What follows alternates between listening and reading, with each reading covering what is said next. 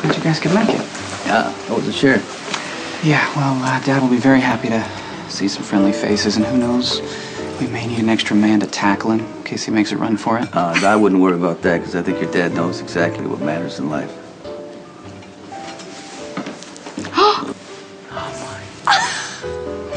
Oh my goodness. You're Brook-Lynn, aren't you? Yes. Oh, you probably don't even remember me. Are you kidding me? I don't remember you. You're my godmother and a famous model. How did you grow up so fast? I don't know.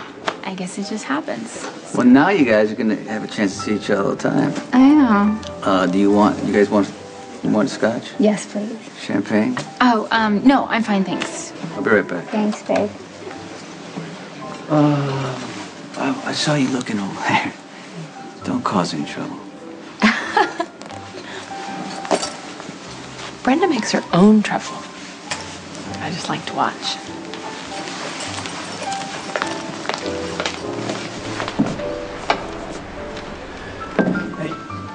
Hey, Lulu's on Tracy watch. Oh, everything okay? Yeah, sort of. Okay is relative with this crew. Hey, glad you could make it. Deserves it to be asked. I bet you could use the levity. Shake off the witnessing in that shooting. Lucky?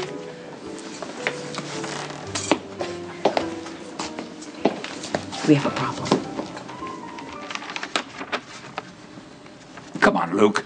You're not going to let this whole thing fall apart. We've come this far, all because of a contract? My God, contracts intend to be broken. It's the principle of the thing. Tracy needs to step up, too. She needs to prove to me that she wants to marry me without all this legalese. I mean, me signing this is like an admission that she doesn't have any reason to trust me. It's simple, Dad. If you don't sign the prenup, Tracy's not going to marry you. Or is not signing her out. Well, I'll leave him to you. Remember, Luke, no signature, no ceremony. What are you doing, Dad? Why are you self-sabotaging? I mean, you want this marriage. Tracy isn't gonna marry you if you don't sign that prenup. Look, Dawn, it's okay. We know you'll find a way to fleece Tracy anyway. You are not helping. Look, let me make this unanimous. You want this wedding. Tracy wants this wedding. Your kids want this wedding. Tracy is good for you, so don't get stubborn and lose the one thing that gives meaning to your life. Lulu's right, Dad. So you prove a point. Luke Spencer doesn't sign prenups. He just trashes what's good instead. I mean, come on. Yeah, that's a pretty hollow victory if you ask me.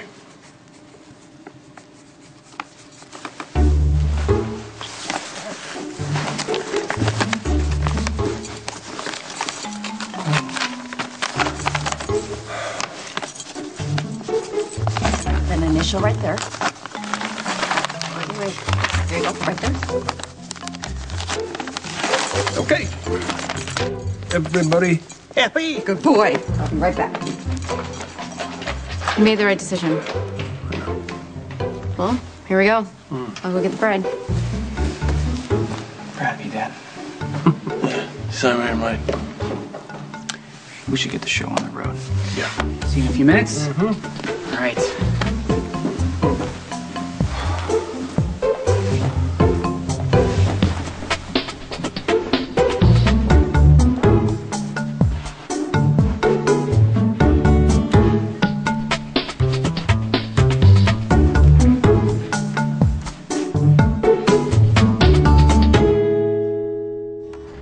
All right, everyone, let's get seated.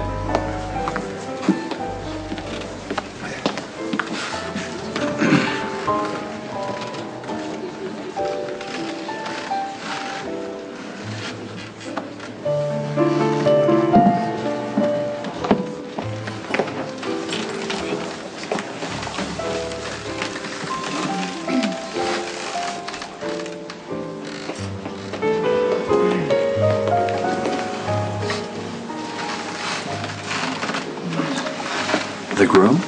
He's coming.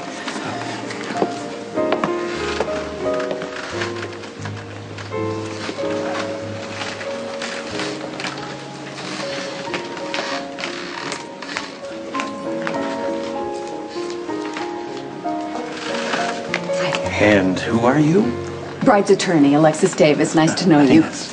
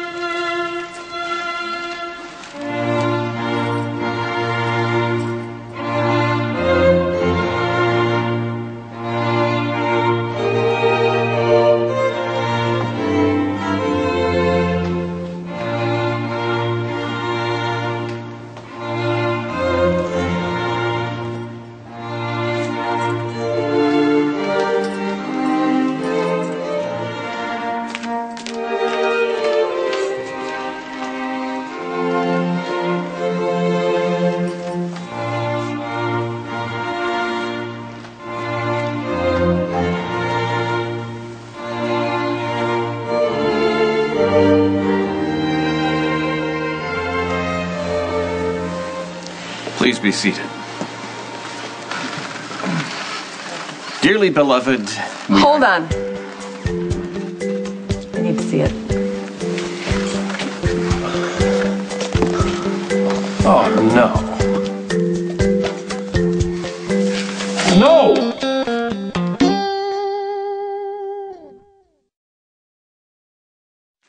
It's enough of this. There comes a time when the games and the one-upsmanship have to stop, when two people in love have to get real. It's time for that now.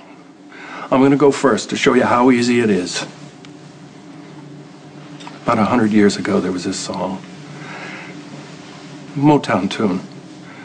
Sung by the Marvelettes with the unlikely title, The Hunter Gets Caught by the Game. Title says it all. That's what happened here. I set a trap for you, you flipped it, you caught me. I love you. We are perfect together. We are each other's unlikely surprise, totally unexpected. So that's why I'm standing here, in full out, unapologetic husband mode. Alice, thank you very much for keeping the getaway car ready for me. I appreciate it, but I'm not going to need it this time. Hey, you, I'm trying to marry you. You pay attention to me. I love you, Tracy Spanky Popsicle Quartermain. I want to call you wife. And know that it's more than just another nickname.